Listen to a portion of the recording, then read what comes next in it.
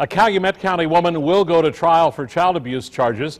That determination was made in court late this afternoon for 26-year-old Kristen Hitty, accused of intentionally hurting her two sons, ages 6 and 3.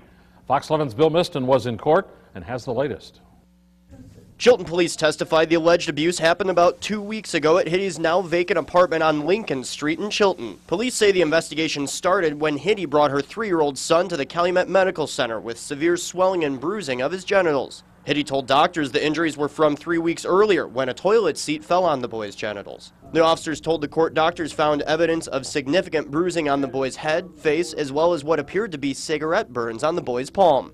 I asked him about an injury on his hand, and I asked him what happened to his hand, and he stated he had an owie.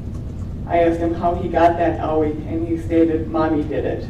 However, Winstead says when Hitty was questioned about that injury, Hitty said it happened to the boy at his father's house over the 4th of July weekend. Doctors transported the boy to Children's Hospital of Wauwatosa for further treatment. Dr. Swenson phoned me that day.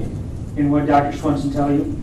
She stated that she considered the injuries to be life-threatening, and the overall result was of extensive physical abuse of a child. The second set of child abuse charges came after investigators were told about bruises on Hitty's 6-year-old son. Nurses told investigators the bruising was not consistent with the normal care or discipline of a child. The court is not going to amend the bond amount at this time. Judge Freilich rejected Hitty's request to reduce her $10,000 bond. Defense attorney Eric Loy said neither he nor Hitty's family were going to talk at this time. Hitty is scheduled to enter a plea on August 13th. In Chilton, Bill Miston, Fox 11 News.